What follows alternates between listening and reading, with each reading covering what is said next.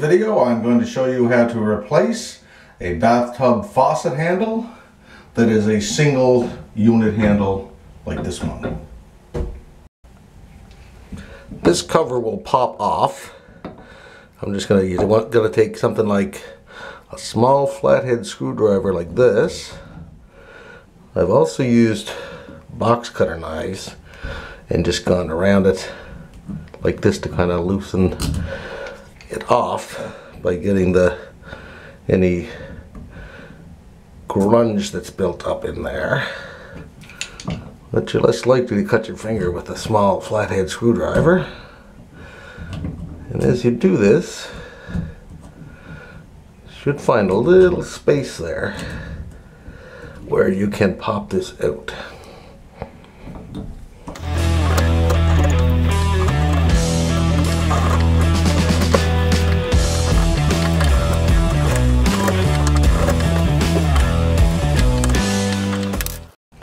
So what I did there is I just kept going around the outside edge and eventually got enough space to get my small little screwdriver in there. The rear of the cap, we can see there's just little tabs, and that's what holds it in place.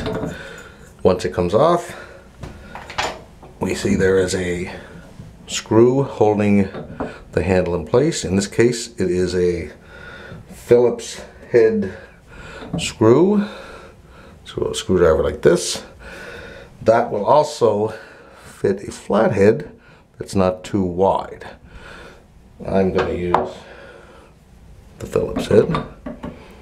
This house is on a well, and there are a lot of minerals in the water, so this kind of stuff gets gummed up.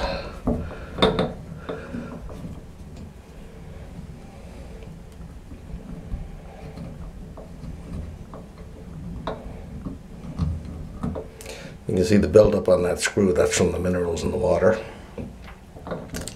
And then our handle comes off.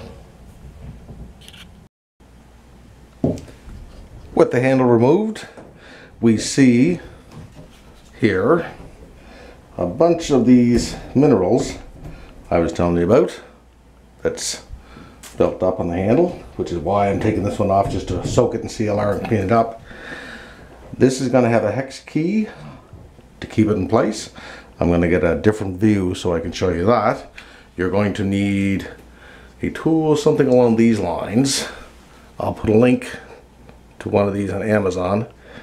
There's different types of hex key sets you can get. This head here will go into this screw. So just take your hex wrench, insert it here until you find the proper size. So I've gone through a couple of them, and this is the one that will insert up in there, and then we're going to turn that counterclockwise, hopefully without me knocking my key.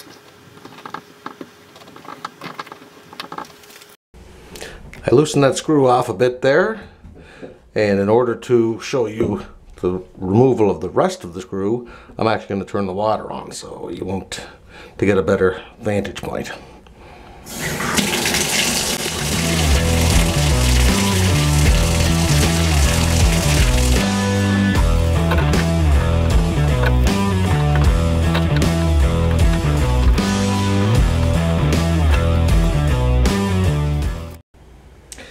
As you can see, it's kind of amazing the amount of crud that has built up on our pieces.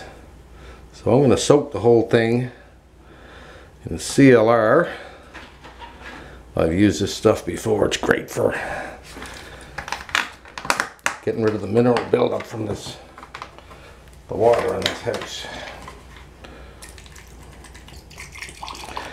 Now read the directions for this stuff. It says to dilute it 50-50, I believe it is.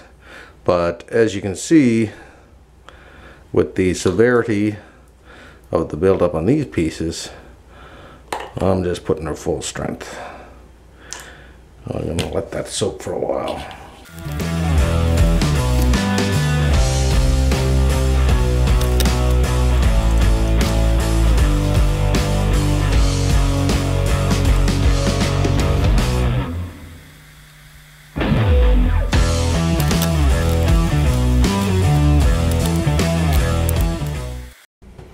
Installing the handle is going to obviously be the reverse process.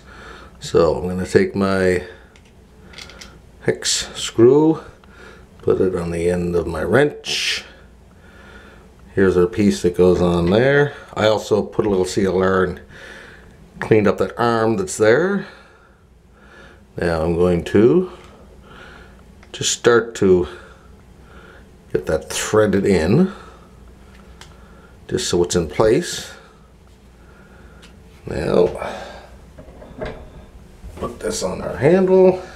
This time we're going clockwise, looking at it from underneath. We're turning our screw clockwise.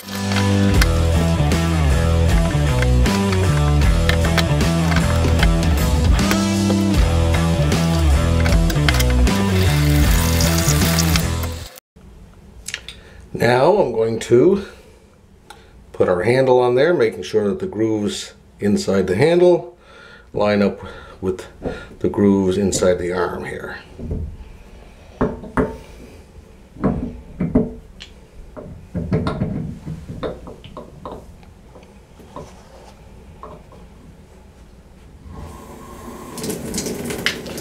Put our screw in place.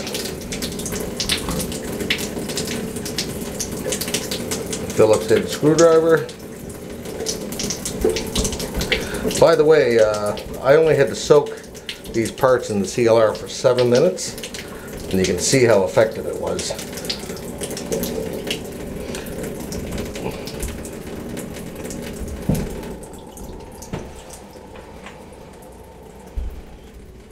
Take our cap. I should have cleaned that off a little better. Take my little toothbrush here, baby.